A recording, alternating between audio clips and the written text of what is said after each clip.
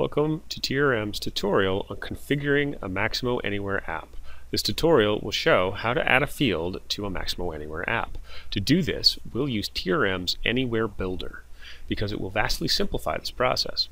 First, let's explore the JobPlan app to see what we're going to add. The JobPlan app is a clone of the WorkExecution app. See our other tutorial on how to clone an app. We'll start by opening the JobPlan Overview and clicking the Start Page button, then navigating through the app as a front-end user would. First, let's add the JP description, or the job plan description, to the Start page, right where the asset num and description field currently is. Then, on the Details page, we'll want to add a row for job plan and job plan description above the asset row. To do this, we'll need to bind the data for job plan with the workOrder resource.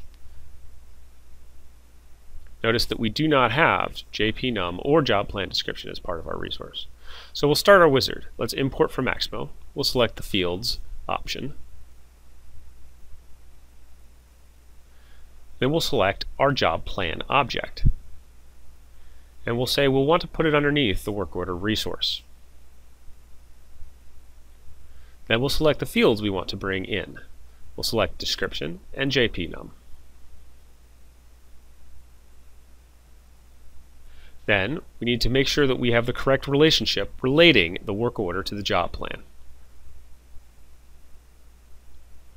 Now this is a one-to-one relationship, so we want these fields to appear directly under the workOrder resource.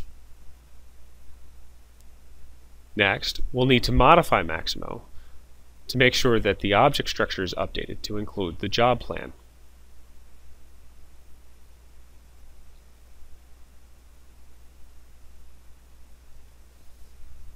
This wizard will do all the necessary configurations in both Maximo and in Maximo Anywhere. Then we'll need to synchronize Maximo Anywhere to make sure that we have the correct metadata downloaded and synchronized with the Maximo server instance. Finally, we'll make the configurations to our app XML.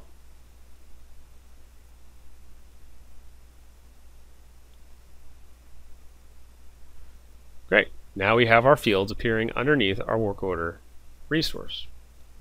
As you can see here, we have correctly imported these fields. Since we don't want description to be the name of our job plan description, we'll rename this to be JP description to make it more unique. Now let's go back to our UI, delete the asset num and description field currently in the place on the list page, and just drag and drop our JP description field to the location we want. Then we're going to go back to our detail view and drag and drop our JP num field to create a new row above the asset.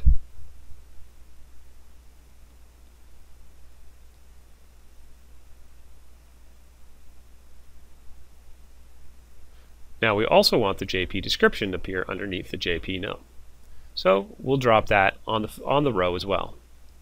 Then we'll change this to be read-only, as this is a standard practice. Oops, I should also delete the title so it doesn't say description. We'll just want to see the description underneath. We don't need an actual label for it. Now we'll save our application. And we'll go back and we'll launch and preview.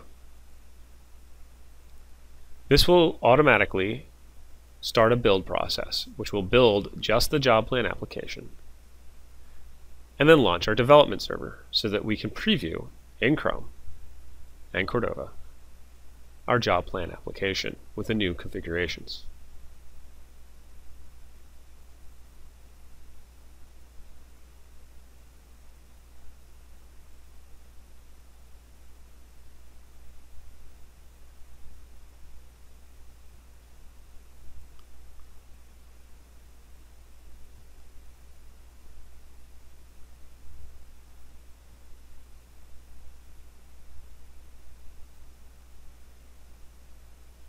Now, we'll need to go down and find an existing work order in the out-of-box data that has job plans associated with it.